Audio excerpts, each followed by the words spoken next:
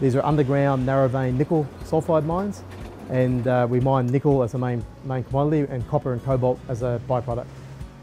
Our biggest challenges is with cost. Before the GFC, during the mining boom, we were focusing on production. But now that the prices have come off and things have constrained, then we actually have to think about costs. And so we're looking at better and more efficient ways of mining so we can reduce the costs and keep everybody in a job. The way that Surpac helps us is in two dominant ways. First of all, it's to find the resource, to help define, explore and communicate that through to the engineers, the surveyors and the other stakeholders that are involved in the mining process.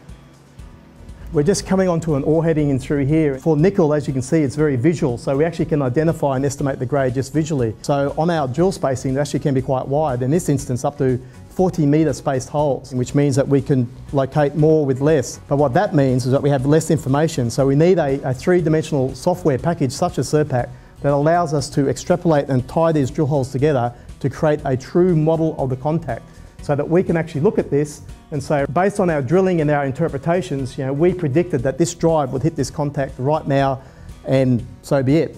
The advantages of the 3D model in this instance is that if we don't hit it where we expect, then we know instantly that something is wrong and we need to revisit the data. In this instance, we're only a couple of metres out, so that's within the tolerances of the data.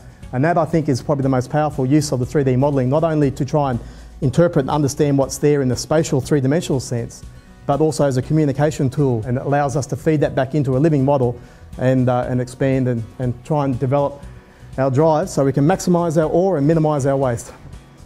The second part of Surpac is actually monitor what we're doing so that we can feed that back into the model so that the strike drives are put in on the right location, that we're not wasting our development, not wasting our decline, and Surpac is the means to do that.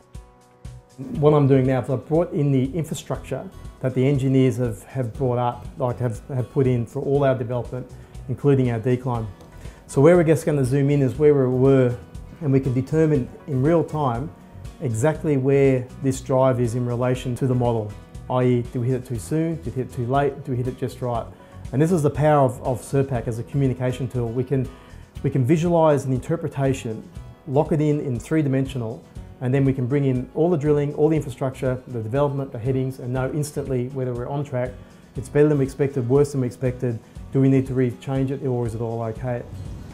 Every time the contact moves, the position of the hole will change, and we use Surpac to actually predict where that intersection point will be and then adjust the dip and the azimuth of the hole so we can target that.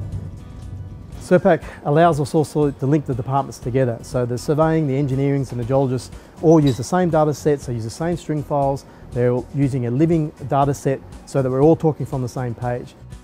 Surpac ensures that I can see how we're going in 3 dimensions, and I can print that out, or I can show other people on the screen, and I can work in with other departments to ensure that we're getting the maximum amount out in the quickest possible time. Some of the key tools I use in Surpac are digitising tools, drill hole designs, block modding, triangulation, 3D modelling. It allows us to plan ahead, it allows us to plan for failure, and it allows us to see where we need to go.